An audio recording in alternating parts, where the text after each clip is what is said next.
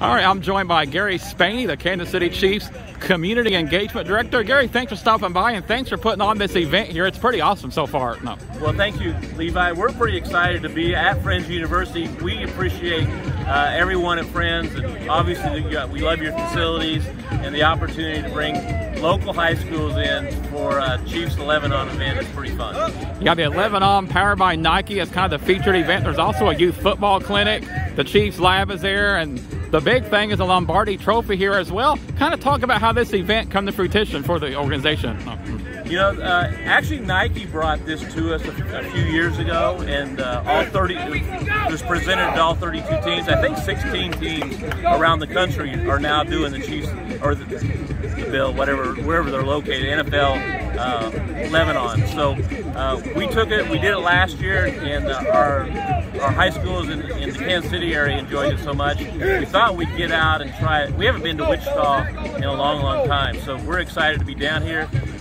The fact that we haven't been here for a long time, and because of COVID and some other things, we thought, well, what if we just bring the trophy with us? Because I think it's only been out one other time in the last few years. So we were excited to bring that down. Hopefully people can take pictures. It's a great, as with what's your building here at Levi? Davis Center, yes, Davis Hall. Yeah, with that as a backdrop, you can't beat that picture. So we hope people come out.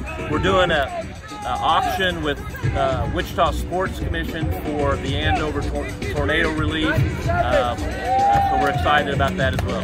Really cool, Gary. And you mentioned the Lombardi Trophy being here, which is a major event for a lot of fans here as well when they come and see it, get their picture taken by it. You played for the Chiefs, and you kind of been with the organization through the years. How cool was it after some playoff heartbreaks in the 90s and even in the early 2000s, see them really break through and capture the Super Bowl a couple years ago? Yeah, obviously as a player, you shoot for that. And then the fact that we waited, there was such a waiting period before we were able to accomplish it. Number one, you respect it because it's not an easy thing to attain. But when we did, obviously it's been a major thing in our community, and hopefully for both the state of Kansas, the state of Missouri, and all the regions around here. Yeah, you play for the Chiefs, Gary. You're also a Kansas State product. So being involved in this, it's got to be pretty cool for you to kind of be involved with your local community as well, going around with the Chiefs and kind of flash what the organization's doing in the local community. Yeah, excited to come to Wichita. We'll do Kansas City next week, and then we'll do Topeka the week after that. So we're excited to get out, especially to your point. I'm a Kansas guy, so I'm excited about all the kids.